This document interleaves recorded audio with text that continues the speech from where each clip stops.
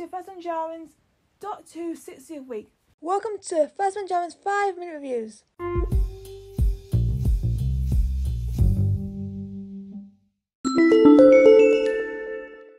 Resolution.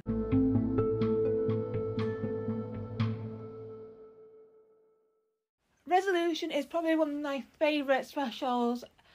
It makes the Daleks sound more unique than they normally are.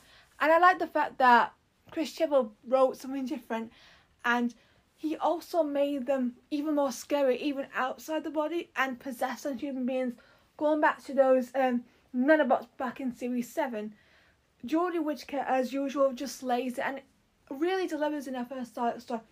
Whenever she takes on the Daleks, she is at her best. I felt like there was a lot more at stake for her this time. She brought herself into that she wasn't gonna settle with one series. She was in it for the long haul, and I think there's just something about that performance, especially when she said, "Oh May, I'm the daughter, ring any bells."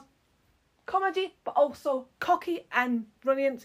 Chris played a lot of words of that, and Julie's performance, great.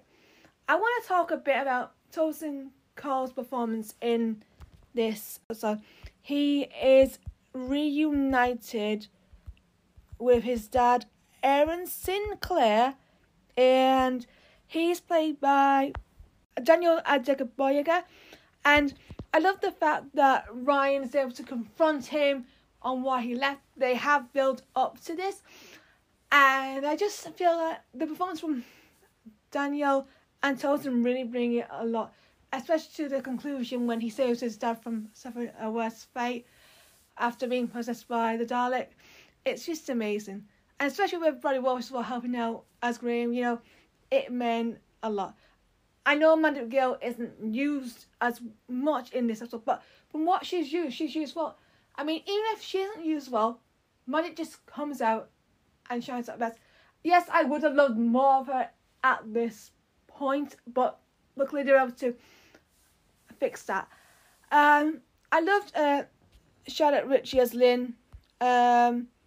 She was definitely a great character to watch. She had to deal with a lot in the episode.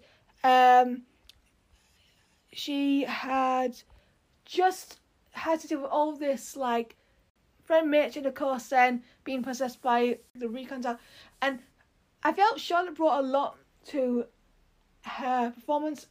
It was believable, and the fact that Lynn survives being possessed, it's just a phenomenal feeling, and I like that. I mean, yes, another episode unfortunately fails to do that because we need to see the negative side, but this is just amazing, and it's just good to see him have a happy ending, because sometimes with specials you can easily see a couple end up having a unhappy ending, but I'm glad that she did.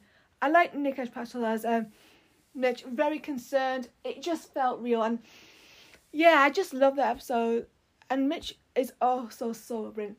Nicholas Briggs did a great job. Once again, this is his specialty, voicing the Daleks, and he brought a lot to the Recon Dalek.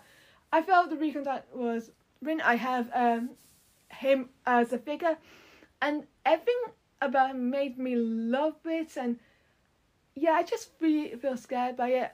Second Akinola, of course, and Wayne Yip brought it with the music and the directory.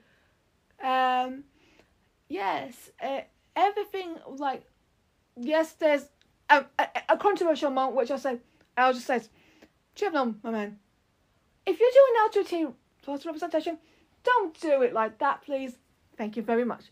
Yeah, it's just a little nitpick, because I do believe in good LGBTQ plus representation, and it has to be said, because thankfully he improves. But yeah, that's the only complaint, because even though it's not a big complaint, it's still, I think, noticeable.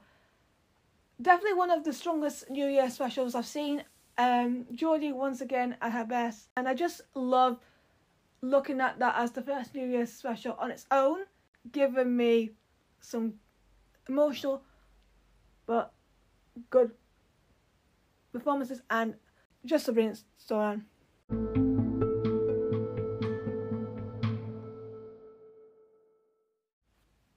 Thank you for listening to the 5-minute review. Please like and subscribe to the channel to stay in touch with all the latest regular episodes and reviews. Thank you for listening. I'll see you next time.